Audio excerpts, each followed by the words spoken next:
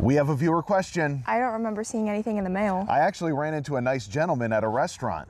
He wanted to know about a weird phenomenon where wheels that are moving a vehicle forward sometimes look like they're spinning backwards. That is weird. Yeah, and once you see how it applies to movies, it becomes a little easier to understand. Typically, movies are recorded in 24 frames per second. That means you need 24 pictures strung together to make 1 second of movie motion. Now, if you have a wheel in that movie that makes almost, but not quite, one rotation from one frame to the next, the camera perceives that to spin backwards because the pattern didn't advance the whole way around. In old Western movies, this perceived backward look to wheels on wagons became known as the wagon wheel illusion. The scientific term is stroboscopic effect. What does this have to do with it?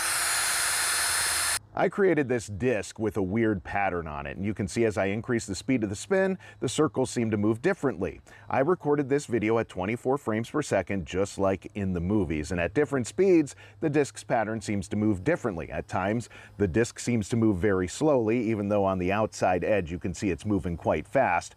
And sometimes the disc can even appear stationary, even though the disc is obviously spinning. This illusion happens because of the frequency of the camera taking a frame of video and where the segments in that pattern are when the video is recorded. Think of it like this. If you set up a camera to take a frame of video of a clock every 12 hours, that clock would seem to stand still.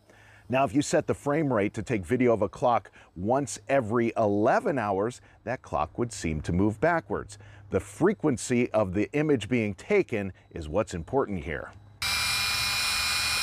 Are you trying to hypnotize everyone? Not in this episode.